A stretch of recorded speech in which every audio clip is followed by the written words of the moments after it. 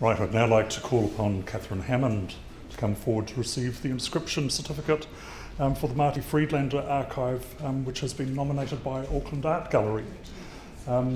Marti Friedlander's work captured the diversity of the country, and her photographic work provides vital insights into a period of significant social change from the 1960s onwards.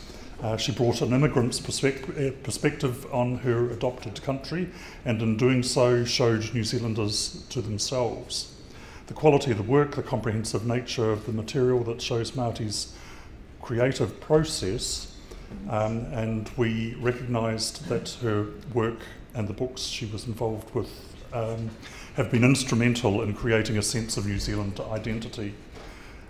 We'd like to also recognise the Gerard and Marti Friedlander Charitable Trust as the owners of the archive, and present a certificate to them also.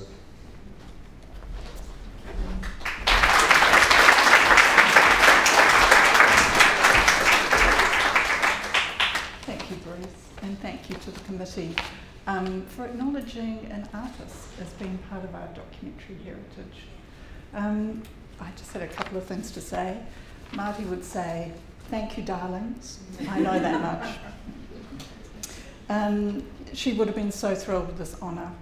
As we at Auckland Art Gallery Toi, Tāmaki, this is our first inscription, and I'm really pleased for the team at McCormick Research Library. This is such positive news for our collections and our broader cultural role. Marti would have said that we will all just be a photograph in the end, but I want to pay tribute to the extraordinary contribution her photographic work has made to the visual record of the country. She was very witty.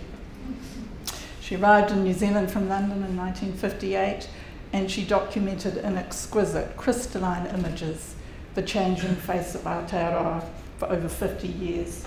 Its people, its landscapes, its politics and its progress, and indeed its sheep in one particularly famous shot.